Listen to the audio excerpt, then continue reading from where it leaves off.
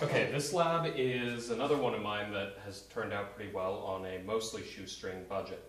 Now you're going to need some of the stuff that I mentioned in some of the previous ones. I have a binder clips, like the best invention of mankind ever, as you will see as you watch more of my lab videos. I have a binder clip up on the drop ceiling like I did in the pendulum lab. In fact, this is the setup from the pendulum lab still, but again, I use these multiple times. That's why it helps for me to have the craft string that I just loop up, and it's got this little clip here that last time we hooked the masses directly to for the pendulum.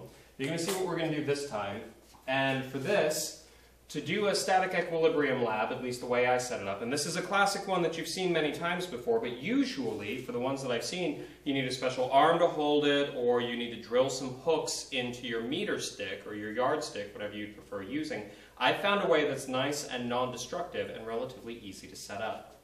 Now, we still have the spring clip here, which I still recommend getting some of those, if you don't have them, attached to the craft string that goes up through the binder clip up on the ceiling.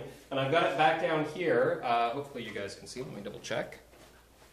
Yeah, it's barely in frame down here, but I've got a C-clamp. I recommend getting a few of these if you can. They can be a lot more expensive compared to the other stuff, but it's nice having something that you can reliably, you can trust it to hold a decent amount of weight. Not that we're going to be using a lot of weight on this, because as a reminder, our failure point is up there on the ceiling with the binder clip. And we'll talk a little bit more about that soon enough. But the binder clips are actually the key to making this work. So take your meter stick, and you take one of these 1-inch binder clips, and I get it centered at 50. Now, what I've done is I've put it where it's clipping on the bottom here, because watch what I do. I flip these up, and now I've actually got a pretty good place to connect this. So I take the spring clip, and I do that. That's a pretty good connection. I've done this at least 2 years, and it's gone over pretty well. In fact, this is one that the students have enjoyed quite a bit. Now, I usually take some of the smaller ones. I can get a measurement on this, but I'd say, oh, it's right here.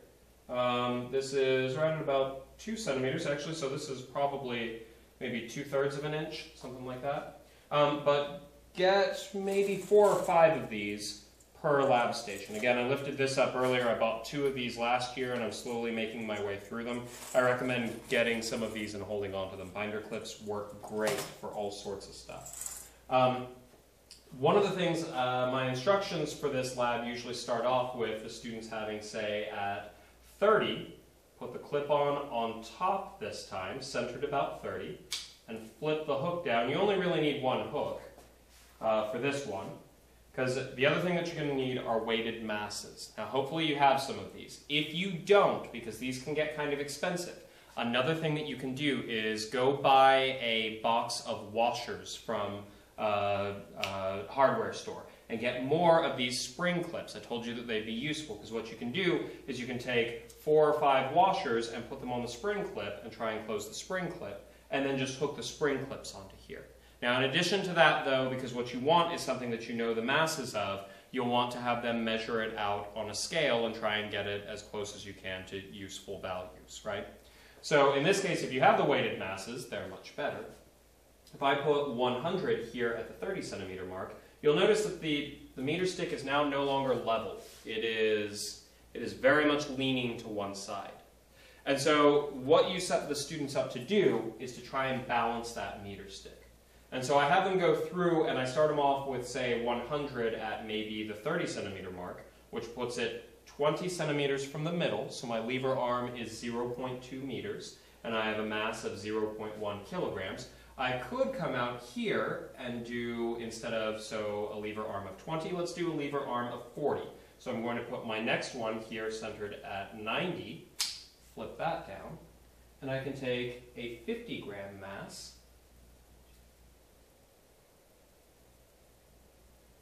and lo and behold, pretty well balanced. It may not be perfectly level, but as long as it's not going huge angles, then you're in good shape.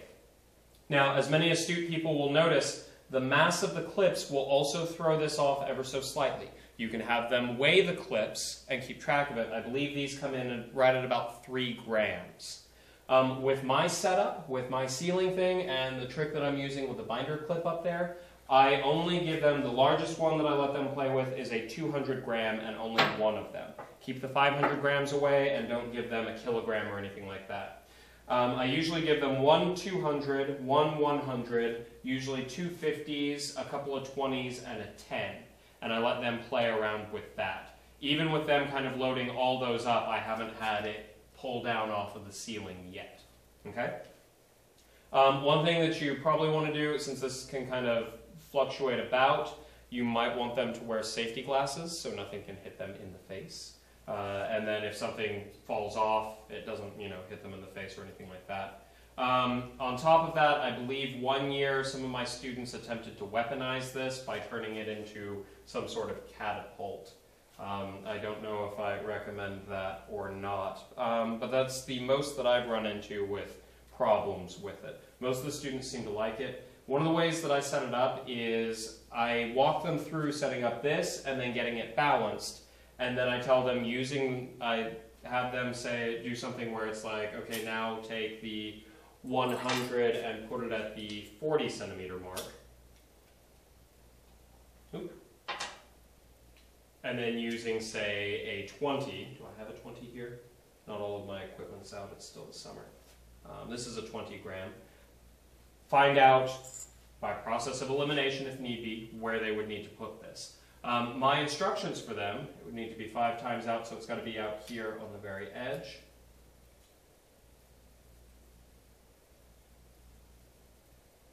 Pretty close. So you can see that it's level. It's not perfectly level, but this is still very close, and it's good enough for what they're looking for. If we have something where it's up like this, we know that it's not level. But as long as it's pretty level, the students have been pretty good at figuring that out.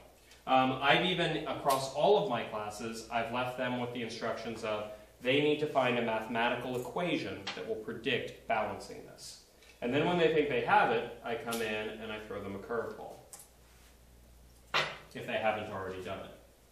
This is why you need extra clips. Let's say at the 10 centimeter mark, I've got, what's this guy, a 50 or a 20?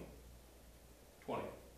So I've got 20 there, and then maybe 50 back over here at 40 centimeters or something like that. I'm randomly throwing this in there. It helps to plan it out beforehand. I've got it written down somewhere, but I'm not certain that I'd be able to balance this one easily. In short, most of them will end up with the equation that the mass times the distance from the center has to be equal. And so if they get stuck, I'll actually come through and tell them, okay, well, I've told you to find an equation for it.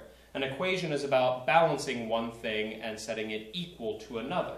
So it's having one side being the same as the other. So imagine the middle point here being your equals sign, because you'd have some stuff here and some stuff here that you're trying to balance. And that usually gives them an idea to, okay, I'm going to set my equals here, so the stuff on this side I do something with mathematically, and it's got to equal the stuff over here. Usually within about half an hour or so, one person in the group will stumble across mass times distance from the center will actually be the thing that they're looking for. It's a simplified form of balancing torques, of course, because it's mass times lever arm, as opposed to the actual force times lever arm. And then afterwards, when I work them through it, I tell them the one thing that they couldn't measure, but is important to be there, is the acceleration due to gravity to get the actual weight of these guys. One of the final things that you can do, because once they have it set up with the mass times the distance of this side equal the other side, you can actually go through and you can give them 3 or 4 different masses, put wherever, and they'll be able to balance it. I had students that would go through and I'd give them just a random one where it's not even on the nice even, 10 centimeters or 5 centimeters. There was one where they calculated that they had to put a 20-gram mass at like 13.2 centimeters or something. So they came over here, counted out the 13.2, they put it there, and it would end up balancing it. This is one of the upsides of doing it with the clips, as much as they're slightly off in weight. They do allow the students to freely put it anywhere they want, and your meter stick doesn't have to be sacrificed to this specific lab. The other thing that you can do, and I didn't do much of this, but I want to in the future, is talk about center of mass. Because what you can do then is you can actually tell the students, okay, I want you to imagine that the meter stick has a weight, and that it's always right here in the dead center at 50. What if I put my clip at 60, so it's 10 centimeters off? They can now imagine that the weight of the meter stick is right here at the 50. It's another hanging mass, just like they saw. Using the stuff that they have, predict the weight of the meter stick. And so if I were to go and do, say, 70, because now they still have this center part as our equal sign. I think the 50 should about do it, though it'll be a little, oh no wait. Because it will actually, different meter sticks weigh different amounts too. And so this one isn't quite balanced, but they could go through and they could bring this in a little bit. That's pretty good. And so they can adjust this and say, okay, well I've got 100 grams at, looks like 8.8 centimeters from the middle, and then the meter stick is 10 centimeters, so this is probably, the meter stick's going to be a little bit shy of 100 grams. It'll probably end up being like 93 or something like that. I think some of my meter sticks came up to that. Helps to have a scale on hand for them to actually double check that. The one final thing that I will bring up is if you're like me and you're just using the hooked masses that came with your classroom, some of them might not actually be the value that they're marked. Some of them might be a little bit off. So you might also double check if you've got ones that have strange results, have them double check with the scale, or if you can, check them beforehand. Again, everything that you want to do individually, up to you, but I found this to be a very easy way, with a little bit of investment and a little bit of setup, to actually go through and get this classic experiment of balancing things. And you can easily turn this, I use this actually to introduce torques and sum of torques, because I get them looking at this, thinking about, okay, how much it weighs is important, but also how far away it is. So this is a great way to give them something visual to connect to, that when you start talking about lever arms and distances, it becomes really, really useful for them to have this. And if you do rotational mechanics, I usually do statics, static equilibrium with balancing torques and forces, and then we start looking into, okay, what happens when you don't have it perfectly balanced and you start having things spinning. And so this is a great way to transition from non-rotational mechanics, so if you've done energy and forces and all of that, to then transition into looking at it with rotational mechanics. So hopefully that was useful for you.